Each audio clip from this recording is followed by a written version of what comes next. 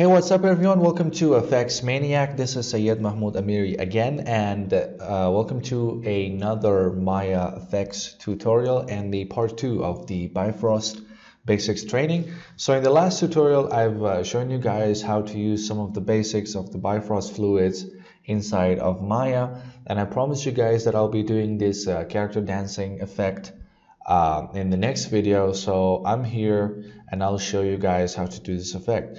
So you've seen the main video, and as you see in this video, we have a lot of crazy details in the simulation. It took about like 20 hours and over 200 gigs of simulation cache size. But in this tutorial, I'm just going to show you guys how to basically set it up, and then you can increase the detail as much as you want. So the video that we're going to be creating today is this one right here. So I'm going to play this, and you can see that it's already looking nice, and yeah, you know, the particles are emitting from the movement of the object, and these white particles are actually the foam particles, and we've created a boundary. And the most important thing is that when these particles get off of this area, they need to be deleted, otherwise it's going to be a lot of cache size and stuff. So I'm going to show you guys how to set that up. So the first thing that you're going to do, and before we get into the tutorial, I just want to ask you guys something, that like I am trying my very best to create these awesome high quality or at least how I think it is high quality tutorials for you guys. And I try my best always to come up with something that is not there, and unique things and effects and awesome effects for you guys. And I don't ask anything in return. The only thing I'm asking is I'm doing this for you guys. I'm doing this so you can be able to learn something and like take your skills to the next level. And the only thing I'm asking you is just take your time to share it with your friends. You know, if you haven't subscribed to my channel already, do consider subscribing and liking the videos, because that's the only way you're going to support me. And the more you like the videos, the more it's going to show up to your YouTube recommendations, so more people can get the chance to be able to watch the videos and use it. And make sure to tell me what do you think about the tutorials and what do you want next in the comment section. So that's the only thing I'm asking in return, and I will do my best to you know, keep up with doing these awesome tutorials for you guys. So enough talking, let's get on with this tutorial. So the first thing you'll need is a character. So usually I download it from Mixamo online. So here's a website. You can go there, and you have different models that you can choose, different characters, and then you can go and choose different animations, and then you basically download an FBX and you bring it to Maya. So I've already downloaded one model. So what I'm going to do is I'm going to go to the folder. So I have this swing dance. So what I'm going to do is I'm just going to bring it inside of Maya, and just minimize this. So I have this character right here. So usually it doesn't come up like this. Maybe it comes up like very big. So if you go here, yeah, I already have it in my scene. So if I take a new scene, I'm going to show you guys how it comes up usually. So I'm going to go back to the folder and just drop it into Maya. Actually drop it in the viewport. And you can see it comes up like this. So it's way big and bigger than the grid. So what you're going to do is you're going to create like an object, like a sphere, and I'm going to scale it up. And the thing I'm going to do is I'm going to select the rig, hold down shift and hit P.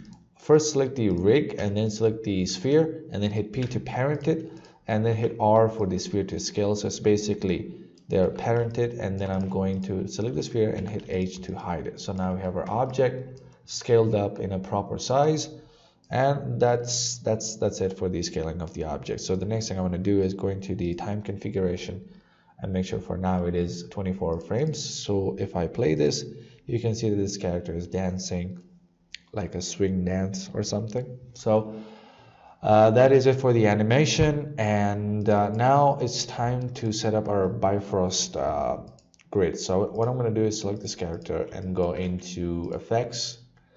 And if you haven't watched the previous tutorial, and if you don't know the basics of Bifrost, I highly recommend you check out that tutorial first, and then you come back here. So I'll put the link in the upper corner of this tutorial so you can get there. It's just the previous tutorial. So then when you go to the FX tab, you're going to go to the Bifrost fluids and create an emitter, a liquid. And that's basically going to create a Bifrost emitter from this. So what I'm going to do is if I play this, you can see that's emitting, but there are two problems. They're not emitting continuously first, and then it doesn't have anything to collide with. So first things, I am going to create a cube and just scale it up and just scale it, the height down, and then scale it up generally. And then the next thing that I'm going to do is I'm just going to take this face and hit Control E and offset it like that, and then just shift drag it down so that we kind of we can have it. Make sure it's touching his feet, so it doesn't go up like that, but just like touching his feet. So that's the thing that I want. And then you're going to scale it up generally, so scale that up, and that's it.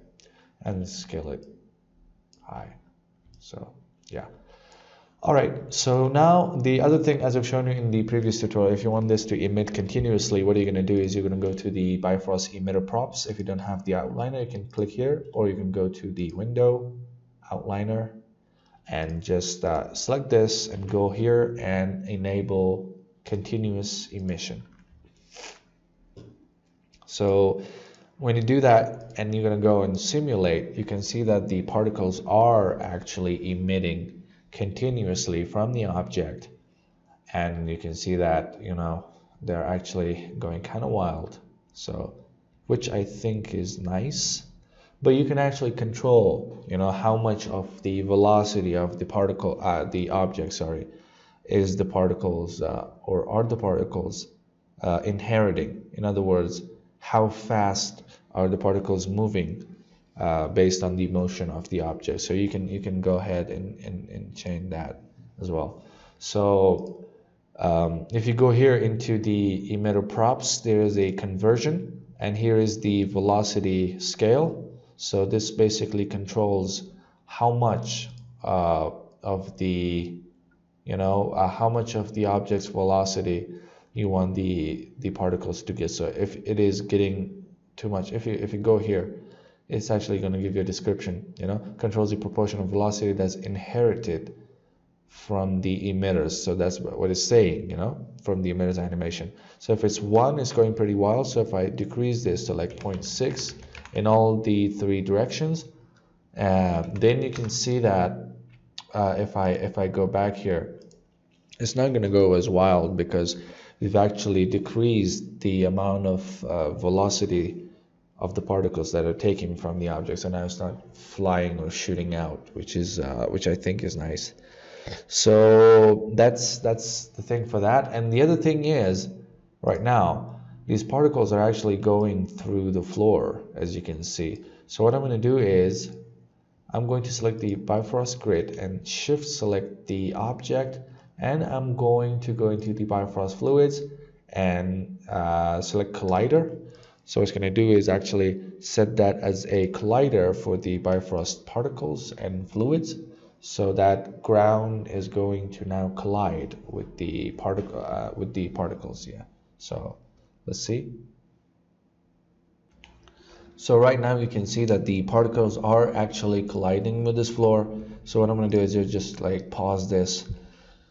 And yeah, that's the thing about this. And the other thing that I wanna show you guys is that, like, even if you didn't have this big grid, like if this was like small, right?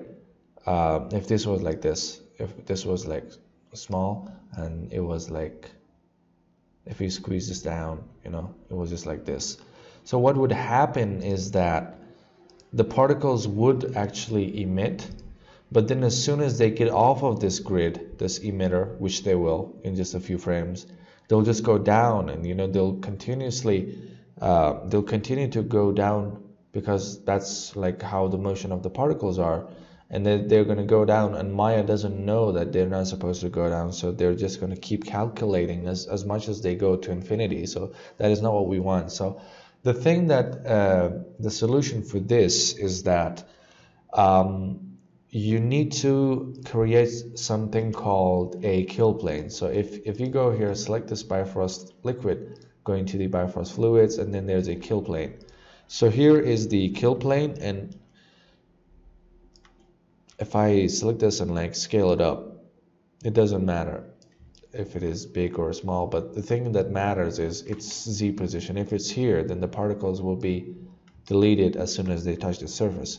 So if I go ahead and you know, play this, you can see that it's actually on the floor, but the main thing is that as soon as the particles, you know, hit below the surface, this plane, they're going to be deleted. So that's the benefit. So the particles won't go out to infinity. They're just going to be deleted once they get off like bottom of this surface. So you don't have to worry about the particles going off of this area. So that's actually nice. So what I'm going to do is I'm actually going to take a preview of this, a play blast. And as you can hear from my voice, I've actually gotten a flu just recently, you know.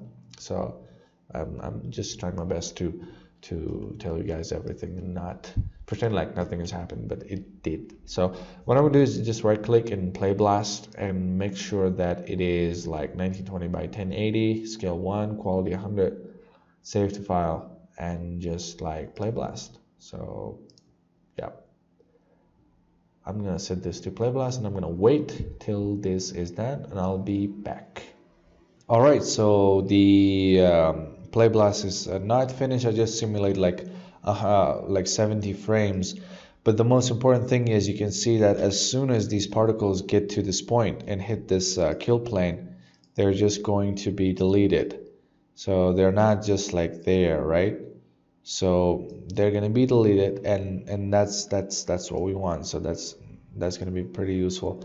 And then I'm just going to make this large again, just for, you know, that was just like for showing purposes. So I'm just gonna make it big no matter what. All right, so the next thing is I will just add some foam to this. So I'll just select this one and just go into Bifrost and foam. And the thing is, you can go ahead into the foam and basically, you know, you can select you can change the point size and the display and other stuff, and then you can go and basically, you know, change the amount. This is the emission rate, like how much of these foam are being emitted. So if it's too much, then you can see like if I create a little preview for this again, I'm just going to go do another play blast and see how it looks. But then if it was too much, then we'll just like decrease it. So just play blast and I will be back when this is done. Alright, so let's see here our preview. So I'm just going to hit escape. It's only been like 50 frames, but you can see that we do have a lot of foam particles. That is crazy dense, you know. So what I'm going to do is like I'll just decrease the number of foam particles. So I'm just going to go here. Maybe 1000 is a little too much, so maybe like 500, like 5500, no, 550. So that'll be it. Now if I go back here, then I can just do another like play blast, and that's going to be basically it, you know. That's going to be it for this tutorial. So it was pretty simple effect. So you can just go ahead and like do the whole thing as a play blast, and you know, play around with the different settings, different character movements and stuff, and enjoy the process at the end. So that was it for today's tutorial. So I hope you guys enjoyed it. Hope you learned something from it. And if I've just missed anything or you want me to do anything else with it, so just tell me in the comments. And as always, I would appreciate if you subscribe to my channel and like the videos, and you know, support me so that I can keep making these awesome tutorials for you guys. So this was today's tutorial, and until the next one, enjoy working.